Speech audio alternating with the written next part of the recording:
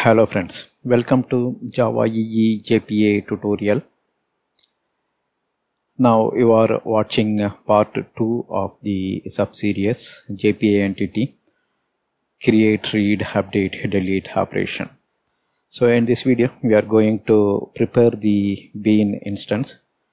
We are going to prepare the stateless session bean that will deal with the method for the create, read, update and delete operation. So here are the prerequisites which we already discussed in the previous video. So let me quickly go through it.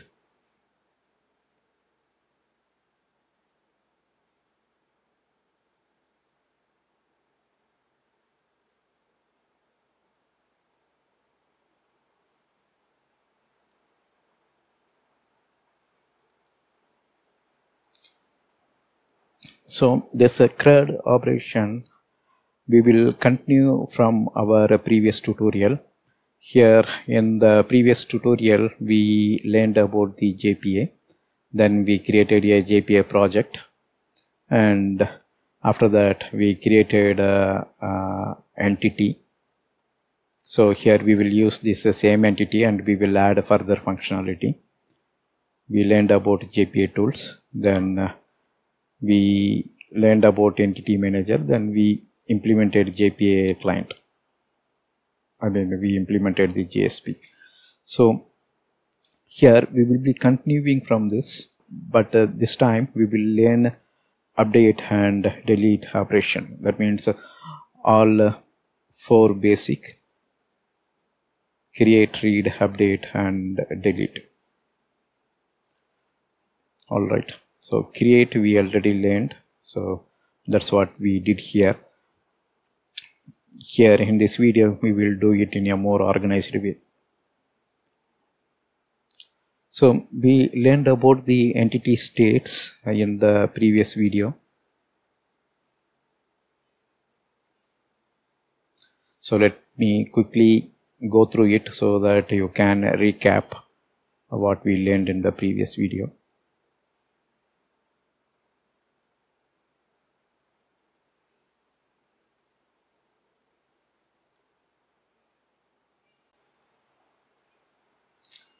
Here if you see, we already have the saving account bean remote.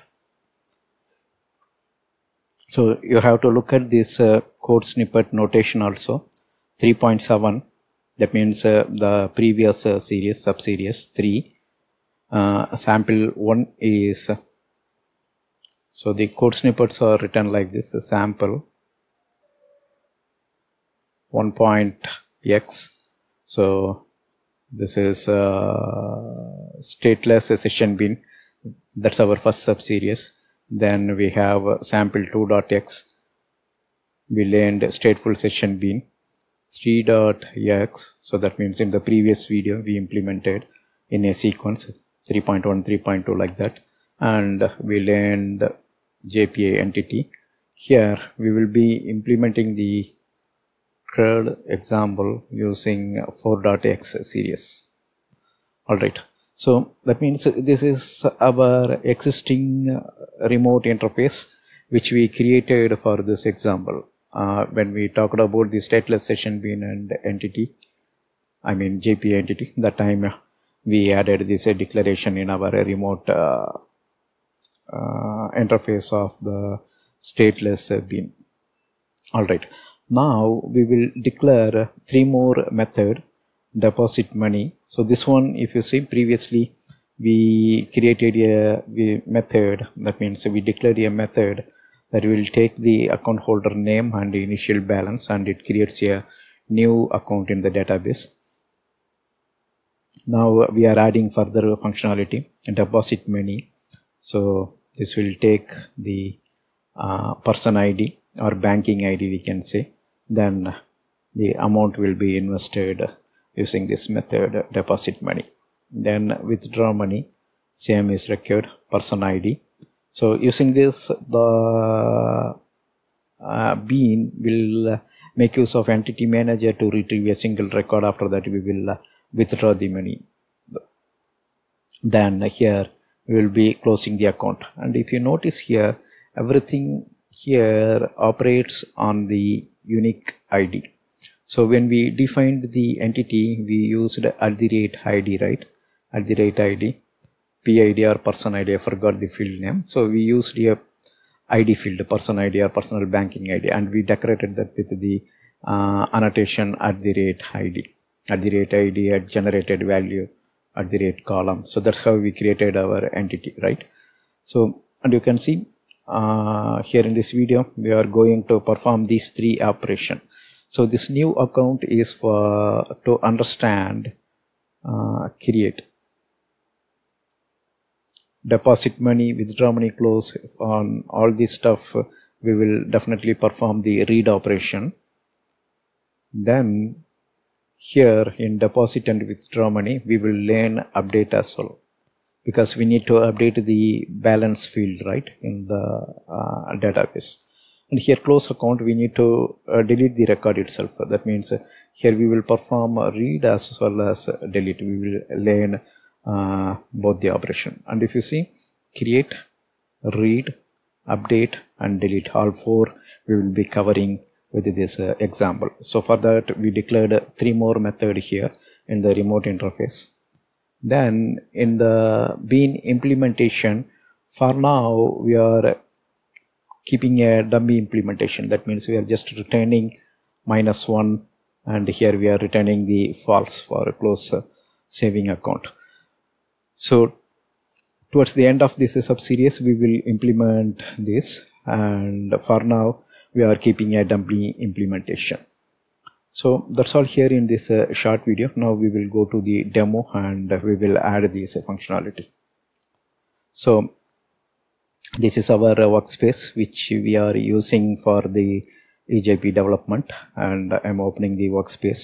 So I would suggest at the end of each sub-series you take a backup of this workspace, and if required take the backup of your Wildfly runtime environment. Alright, now let's click OK.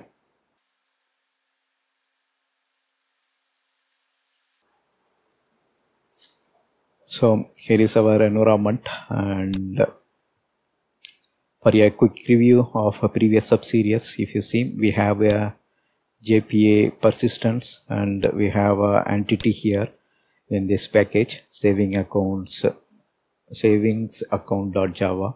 This is our persistence.xml, and we have other 4 parts. So previously we have stateless session bean, right? Now I am opening EJP bean client project. This is our EJP module. In the stateless session bean, we created a remote interface to work with the saving account entity. So in sub-series 3, we declared this method. Now we will declare further methods. So the code snippets are available in the video description. You can download it from there. So the moment we add this method, we will get an error in our implementation class. So we can double click and open it. So if you see here, the create new account was already created in the previous sub-series. Now for now we will provide the dummy implementation.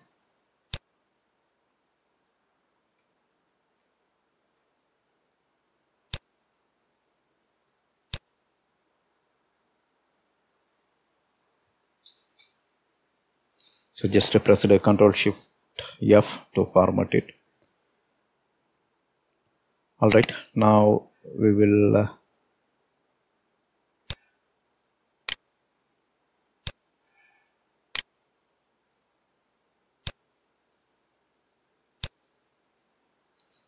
remove this, then we will start our server.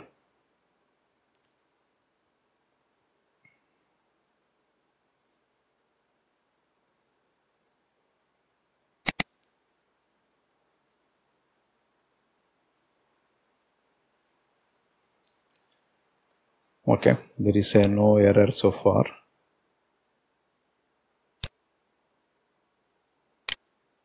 Now we will add the component and see is there any issues. Now our EAR project contains 4: EJB Bean client and dynamic web application, then EJB saving account. And if you see, the web application further depends on this EJB client because it's a separate entity, even though it's in the EJB EAR file. Alright, now we will click finish.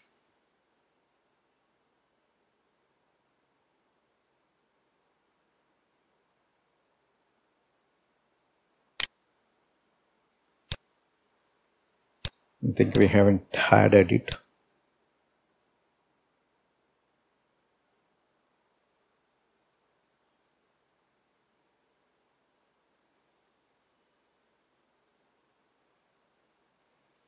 That's all. So here we are seeing deployed EJB EAR. So there are warnings. We can ignore it. Info. There is no error at this moment. So warnings we can ignore. That's all here in this demo. So we just took our existing Bean and Bean implementation and we introduced functionality. However, in our Bean implementation, we just provided a dummy implementation. We will revisit these 3 functions towards the end of the series. And in the next coming videos, we will be creating the other layers. Other layers in the sense we will be creating the HTML, then we will be creating the servlets, all the stuff we will create. Deposit money, withdraw money, and these 2 will make use of our existing methods which we created in our previous demo. And if you see, for deposit money,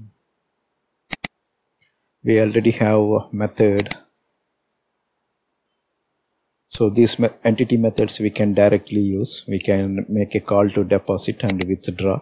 It will internally modify the balance, and you can see the balance is attached column. That means table saving account, and in that it is referring the balance field. It is referring the balance column. Okay, I don't want to reiterate this stuff because we learned about this in the previous sub-series. So that's all here in this video. Thank you for watching. Bye.